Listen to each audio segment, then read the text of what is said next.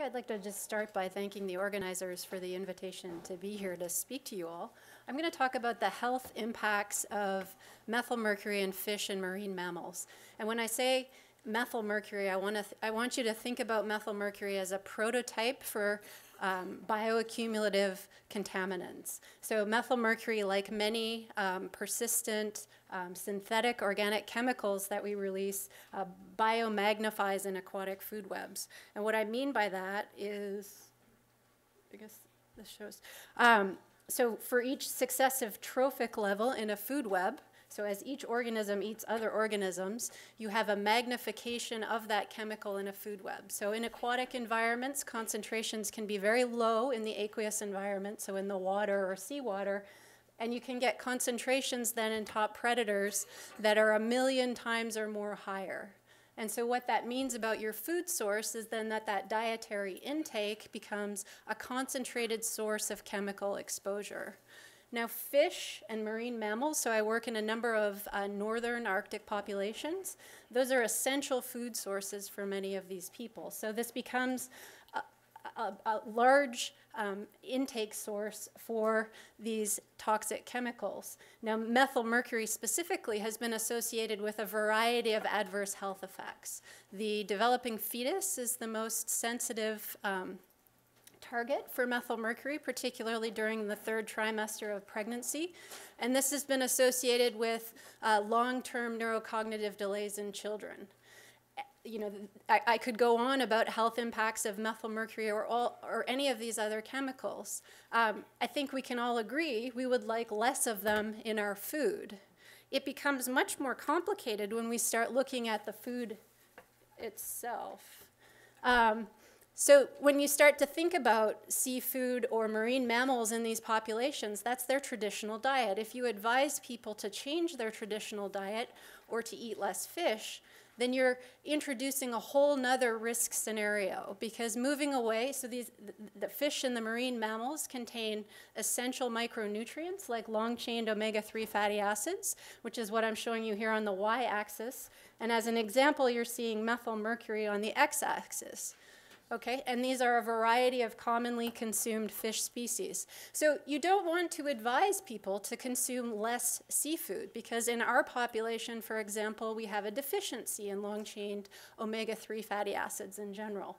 But so how do you craft advice then for consumers? And this has been the focus of the public health discussion around methyl mercury and many of these bioaccumulative contaminants. You know, how do you craft a risk message that isn't actually harmful to public health?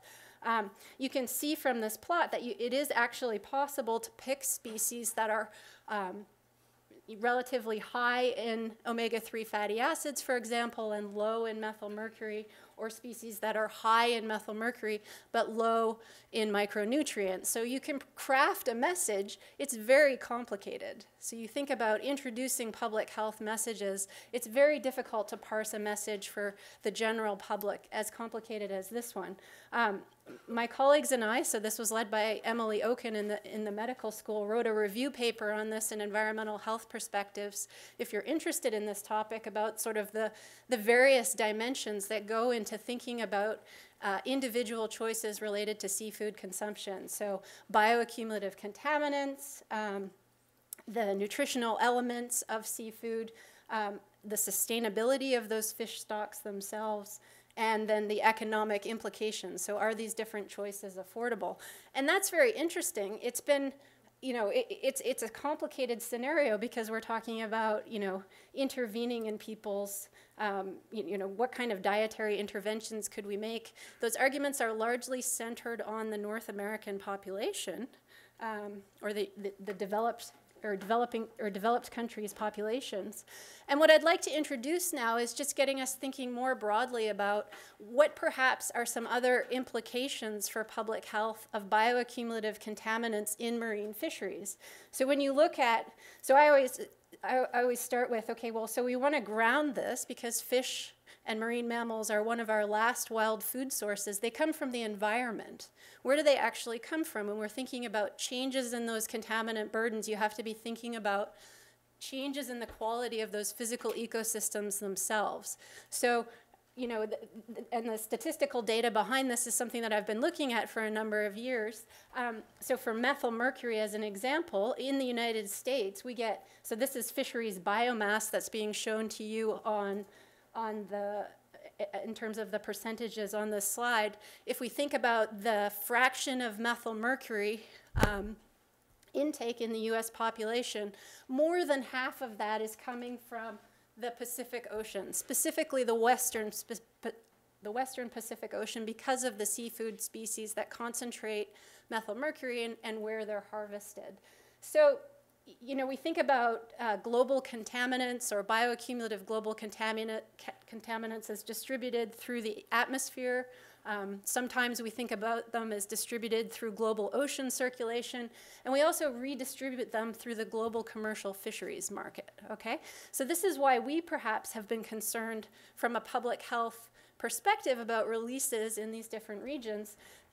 Another dimension to this public health problem is the communities that rely on these resources exclusively. So we have choices. We have lots of food alternatives that can affect our health. When you think about some of these coastal communities in East Asia that rely on these resources, they have very few choices, okay? So it's an essential source of micronutrients. It's an essential source of protein. In the Arctic, if you tell somebody to switch away from their country foods, then they're immediately shifting to store-bought food, which is just starch and sugar. Okay, so it's a very large public health problem. If we look at, so this is, you know, transitioning into what my group has focused on over the past several years, again for mercury. So we're looking at where do those contaminants go when they're released into the physical environment. And what we find, so this is building on, recently we did a global inventory for mercury in rivers, and we put that into an ocean general circulation model to look at where does that go globally and how does it disperse. And what you see on the far side here is the Arctic, and this is zooming in on a region on the Asian coastline.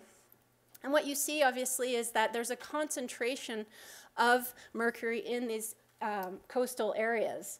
And so the implication, again, when you look at the concentrations in these fish, they're already starting to exceed toxicological thresholds where we see effects. So this has been virtually unconsidered or not considered in the management of these fish stocks themselves. But the larger public health, I just want to leave you with this, the larger public health concern that I think we should be thinking about is what happens if, you know, these large concentrations from industrialization in Asia, largely in the Arctic, a lot of these processes are being forced by climate variability, so permafrost melt, freshwater discharge patterns. You're going to start to threaten the stocks themselves, and so this is what we're looking into now. Thank you. Sorry.